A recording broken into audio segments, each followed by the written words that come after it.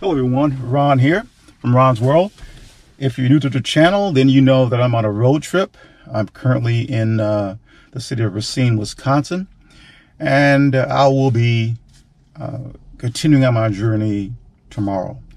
So this video, I want to do a sort of a review of how things are going with my newly acquired Jeep Wrangler High-Tide Unlimited, and I want to talk about the pros and cons with the vehicle. So I'm gonna give it to you straight. So let's begin with the cons. Well, actually, there really aren't any. And so what I'm going to present to you are, let's say, many cons, and for many, they won't be cons at all. And when it comes to, these pro and con videos, they're really subjective. It depends on what you like, what you don't like. Whereas others may like those things that you don't like, and they may like those things that you hate. So the number one con, if you want to call it that, is the removal of the back, the roof at the top. Now, the front portion of the top, that's very easy to remove. You undo a few latches, you lift it, and it's off, and it's not weighty. But as far as removing the back portion, the back top of the roof, it requires more effort. It's heavier than the front portion, so you may need some assistance. Maybe two other people, maybe three, would make it easier to remove it. And then you got to consider the storage. Now, I mentioned in another video that I'll probably never use the soft top, and I'll probably never remove the back part of the roof. Now, the front part, yeah, I'm pretty sure I'll remove it because, like I just stated, it is very easy to remove and very easy to put back on, and it is lightweight. So if you want to call that a con, you can call it a con. The second one is also subjective. With regards to the Jeep Wrangler line, there are just so many upgrades that one could get with these types of vehicles, and again, that's subjective. When you get them off the factory line, many of them are already fully equipped. Now with this one, I'll probably add a few things onto it, such as a roof rack.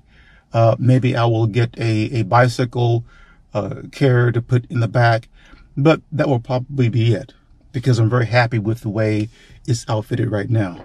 Is that a con? Probably not, but it could be for some. The third and final con, and this is really a real con, would be the gas mileage. It's not great. Now, the engine that I have in this particular vehicle, the Jeep Wrangler High-Tide Unlimited, is a V6 engine, 285 horsepower.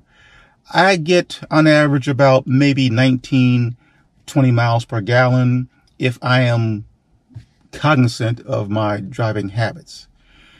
I probably could do better, but the gas mileage on these vehicles are not great. But, going into purchasing a Jeep, you should know that. Let's talk about the pros. Now, the first pro about this vehicle that I like is that I can remove the doors.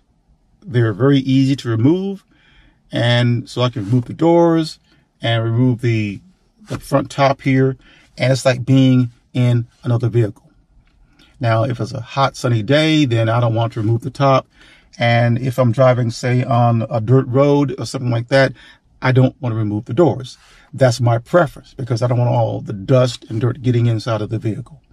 But that would be a pro. It is the ease at which the doors can be removed. The number two pro is that there are tons of modifications that one could make on these Jeeps.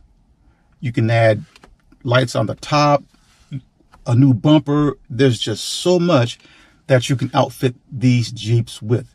Now, when I purchased this vehicle, when it came off the line, it was already, for the most part, fully equipped with the big tires, the lift kit, and all that.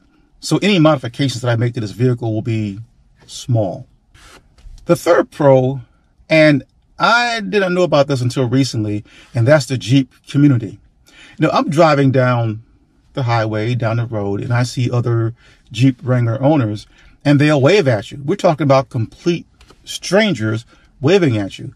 So there's just a vast Jeep community out there. And shout out to hashtag Jeep Nation and hashtag Jeep Life. Complete strangers who will like wave at you, do this. And I'm still learning the ropes, so to speak. But that feels good. The next pro that I like is that not only is this a great off-road vehicle. I took it off-road one time down in Indiana, and I went over some boulders and big rocks, and it navigated like a charm. But it's the on-road performance is that I'm really impressed with. This vehicle rides like a luxury vehicle. I've heard some complaints about there may be some road noise. I'm not really hearing that. It rides like a cushion of air. It's smooth. It's strong. This particular model, I get great acceleration, and it just maneuvers in and out of traffic great. So I love that, and that is a definite pro. When I'm on these long distance trips like I am right now, the miles just melt away. So that is definitely a pro. And the last and final pro is that I get lots of compliments on this Jeep. And I have to admit, it is a handsome vehicle on the outside and on the inside. So overall, I'm very pleased with this purchase. I think that more and more people are looking at Jeeps now, not only because of their utility, because of their looks. Now, you know, they're not building them like they did back in the day. And now they build them to where they're both great off-road vehicles, but on-road, they ride like luxury vehicles. So if you're considering purchasing a new vehicle, I'd recommend that you look at the Jeep Wrangler line. So there you have it. That's my review. Let's see what tomorrow brings, and I'll bring you more content as I continue on my journey down the road. You guys take care.